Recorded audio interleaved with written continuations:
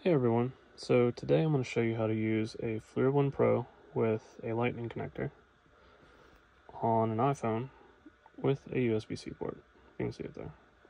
So the only thing you need is this USB-C to lightning adapter that Apple sells. I don't know if other adapters will work, but I know that this one actually does, and it's about 29 bucks on the Apple store. And basically it has your lightning connector here, your USB-C connector here, and the only thing you need to do is connect it to the Flir, connect it to your phone,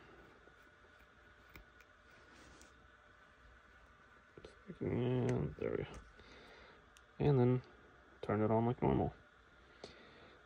So the good news is it does actually work, and the reason I'm actually making this video is because if you look on the website, it says that it doesn't, but it does actually function.